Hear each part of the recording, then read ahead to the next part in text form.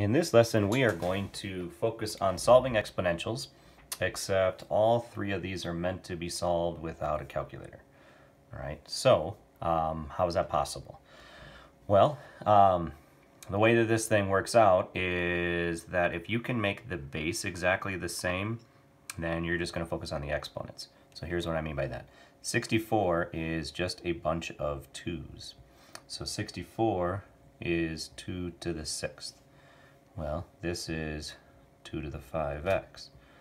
So once you get the bases to match, you don't care about the bases at all anymore. Because now the only way that these two sides are going to equal each other is that this exponent matches this exponent, which really means you're just solving now that that exponent needs to equal that exponent.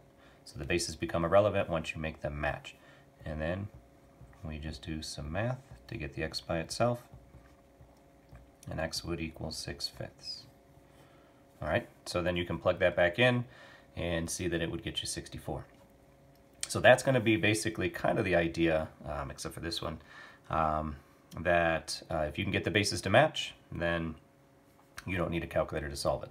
So 32 is also a bunch of 2's, so that is 2 to the 5th. All right, and then if the bases match, you can drop the bases and you're just focusing on 3x minus 7 equaling 5, and then we add 7. 3x equals 12, divided by 3, and x is going to equal 4. All right, and now in this one's a little bit different, that this is kind of a weird, ugly looking piece, but the fact that the log base matches the exponential base, basically this whole thing just simplifies to 8. And then it just becomes a very nice, straightforward problem. So we'll add 13 both sides. So that gets us a 21 equal to 3x divided by 3, and x is going to equal 7. All right, now this one's definitely harder looking, but all three of these all have a 3 in common. 27's a bunch of 3's, 9's a bunch of 3's, so we're just going to rewrite everything as a bunch of 3's. So 27 is 3 to the 3rd. We're not going to do anything to this one.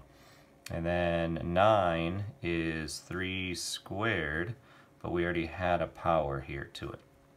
So we have a little bit of cleanup to do, and then essentially we're going to have a similar look that we have on this one. So this is a power raised to a power, so we are going to multiply those together.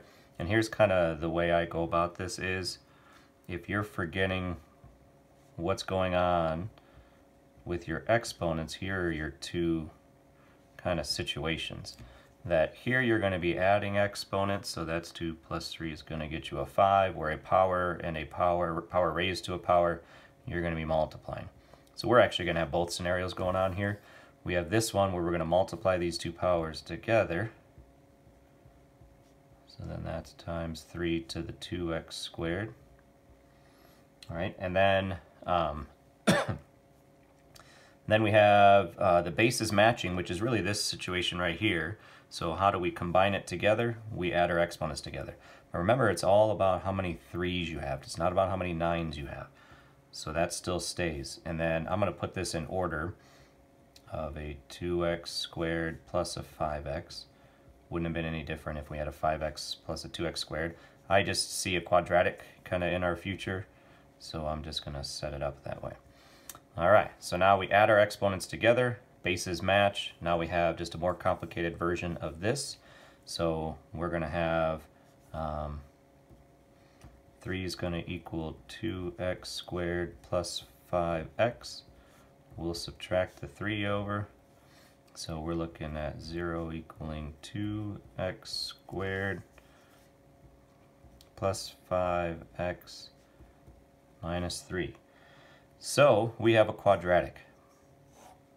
And then we're going to try and solve this quadratic. So